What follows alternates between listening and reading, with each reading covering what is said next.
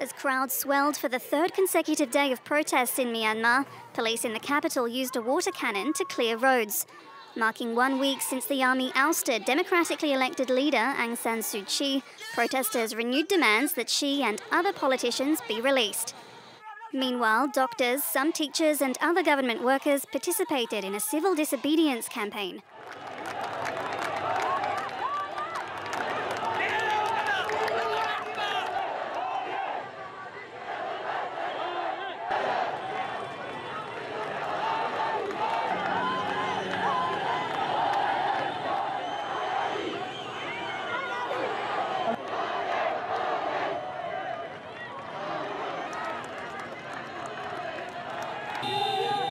Coup ညီမတို့ဒီလှုပ်ရှားမှုကကြတော့အဓိကကတော့ဒီစီတံလှုပ်ရှားမှုအောင်မြင်ရေးနဲ့ဆရာနာရှင်စနစ်အပြီးတိုင်းချုပ်ငြိမ်းမှုအတွက်ပါ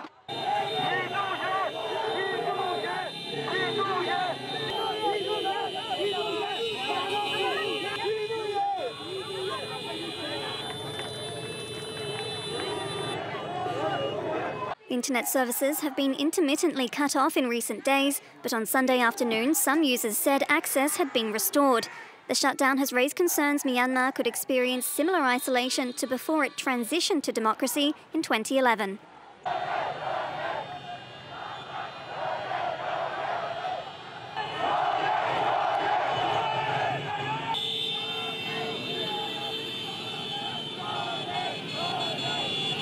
Suu Kyi, who has not been seen in public since Monday, is under house arrest according to her lawyer. She faces charges of illegally importing 6 walkie-talkies.